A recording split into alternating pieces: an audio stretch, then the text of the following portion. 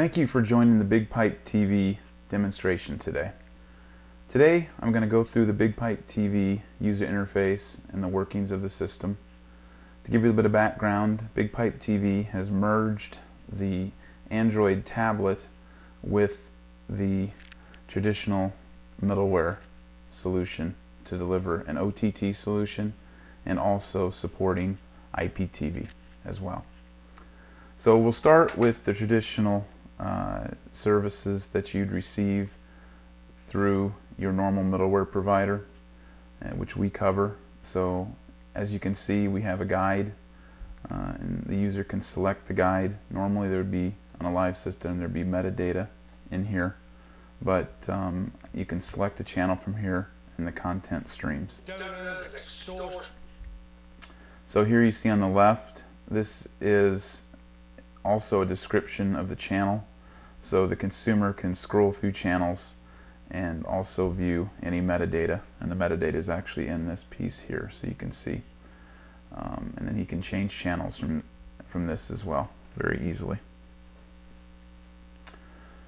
So if I go back a screen to the EPG and I can go back to the menu, the user can also select the channel through the live TV category, and then they can scroll through channels here as well. You can see how fast it is, and they can select off here and go straight to the channel that they want to view.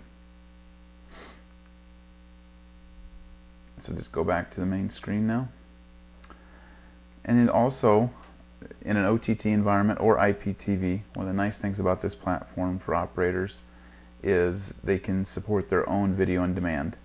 So that can be HLS streamed or traditionally RTSP. So they can select on titles, move through titles quite easily, select a title, and play the title.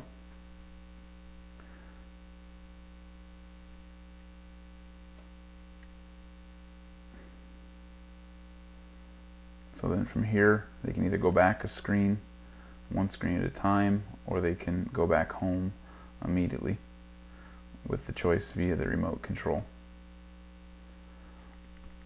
So I covered live TV, TV guide, video on demand, kind of traditional TV stuff.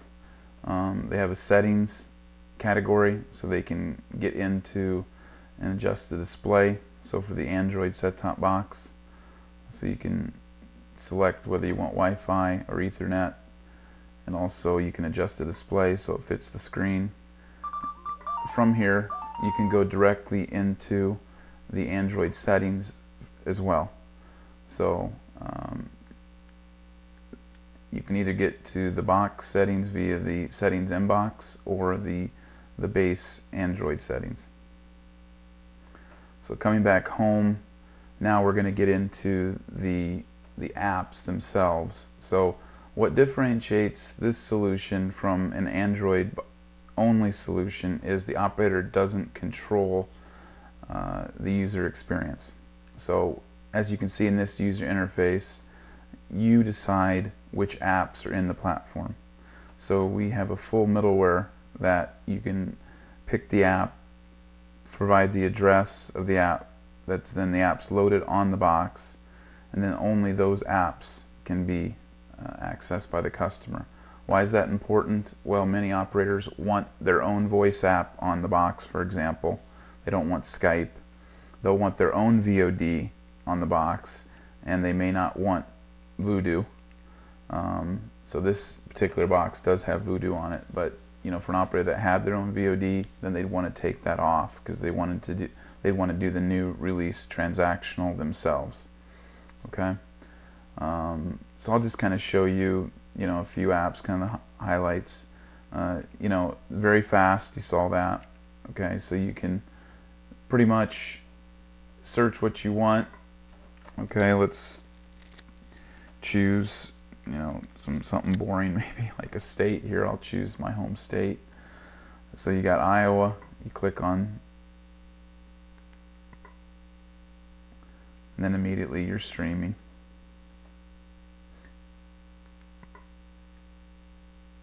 And now you're in the ad. So When I come out of here, I can go back one screen at a time with the exit button. You know, view more videos, scroll through. Now, this is the first time that you've seen this, so you can see the mouse here. I can just grab and throw, grab and throw. So that's a much better experience than, you know, what you'll see from TiVo, Roku. I mean, they'll all have the same software. I don't know who makes it, but it's very slow and unstable. This is the, you know, obviously Android OS with, you know, the Google YouTube app on it. So it's a very nice app. And one of the nice other features as far as moving around is you have a keyboard. So, you know, I can very quickly, you know, type out what I want, select it, and go. Okay, and you got a little bit of delay because of the software I used to demo this, but, you know, it's very quick. So I'll move back to the home screen. So I press the home button there. Kind of keep going through. You see some of the apps on here, kind of the lifestyle apps. I'll show you a browser. I have Firefox and Google Chrome on here. So staying with the theme here of sports, I'll put in my home city team, Minnesota Timberwolves. Okay, and you see how fast that is. Okay, and I can throw, okay, with the mouse up and down, but I can also use the channel up and down button when I'm in a browser, and I can move that way as well. So just very easy for the user to move up and down through the screen. Okay, just a great app that really brings people from their tablets and their PCs to the TV. So instead of sitting with a tablet on your lap, you can get what you need from your TV service. So I select one. It's just very fast. So very, you know, it doesn't matter, very heavy, you know, web pages, still handles it flawlessly. Okay. So I'll just move back. So I'm hitting the back button here, and I can move back levels very easily, or I can just, you know, go home as well and press the home button. Okay, you know, just some other really nice apps on here. You know, one of the things you might want to do is put a news category so it's fully flexible. But you know, just kind of some of the, you guys have seen Bleacher Report, so it's a very great sport news app. So it's something I've really enjoyed having, you know, on an Android TV device. So just give you a feel for that. You know, kind of the $1 million app is obviously Netflix, so I'm going to move to Netflix.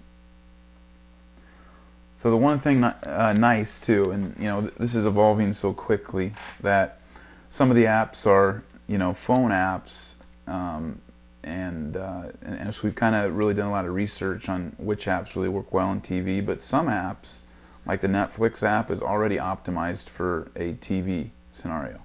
So that's something we're going to be seeing move very quickly, because Android is coming out with a new release, Android L, this fall. This is 2014, and they've already signaled to the developers, make your apps suitable for TV. So the first Android TV has been released this week as I speak, the week of September, first week of September, by Philips. And next year, I believe Sony and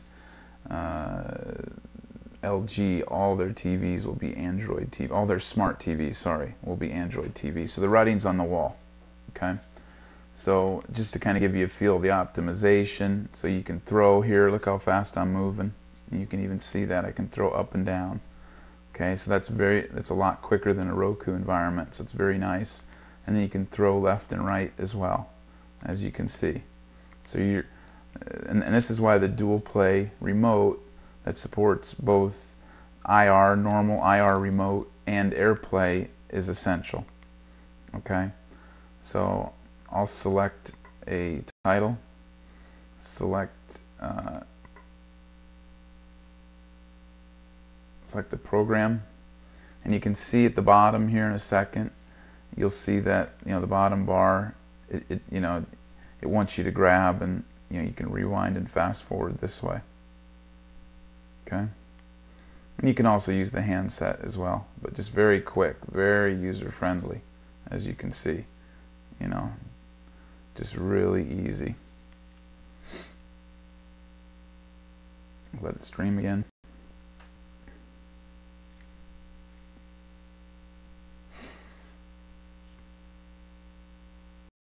So I can either move back a level, which I'll do right now, or I can move directly home as well if I want. So the first one was the exit. Now I'm just pressing the home button on the remote and moving home.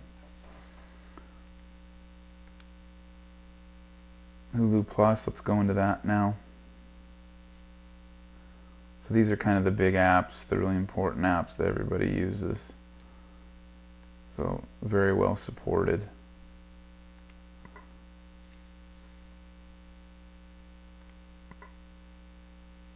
Click on an episode here for you. So you got the ad coming up. And I'll go into the program.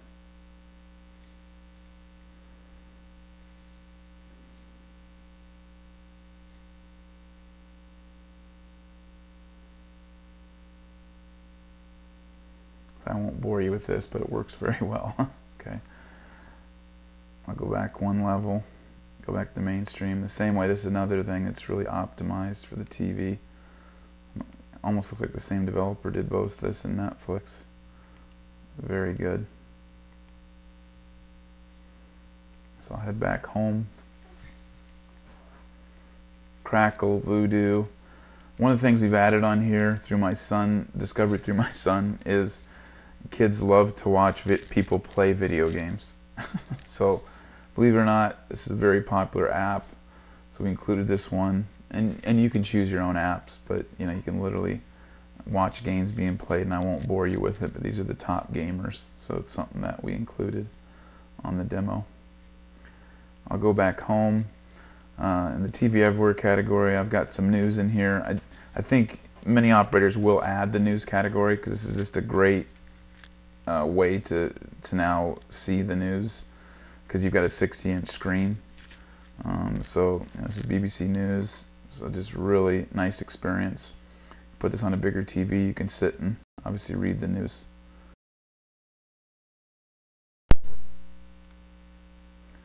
TED, Fox News app. I've got some other stuff on here. HBO to go. I'll throw that one up.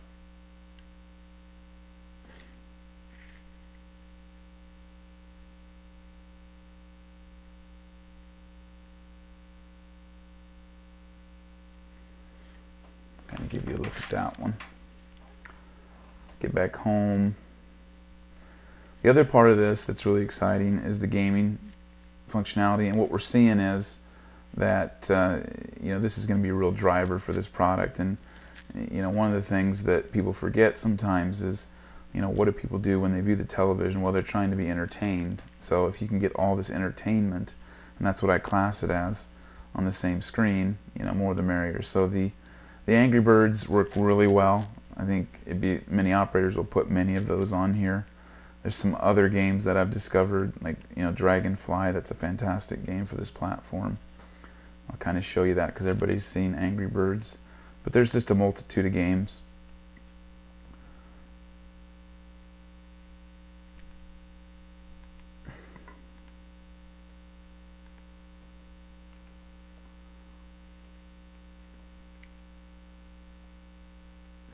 So this is Dragonfly. So really nice gameplay. Dual pay remote works really well. Give you an idea, I'm not very good, so I'll keep moving on. So I'll just go straight home from here. And then shopping. I mean, shopping represents a real opportunity for operators. So you have the option of obviously putting, you know, normal shopping apps on here, that I have. But then operators also have the opportunity to build their own apps. So Amazon have a mobile developer kit that you can develop your own app, and within each app you can link up to 1,000 products from the Amazon store, and then you'll get that 6%, up to 6% commission off everything that's bought. So to give you an idea, you may have the vitamin app, the gift app, you know, the Christmas season app. And then you may decide to fill your platform up with those apps so you can benefit from the commission. And this then becomes, a revenue source in addition to, what you can charge for content.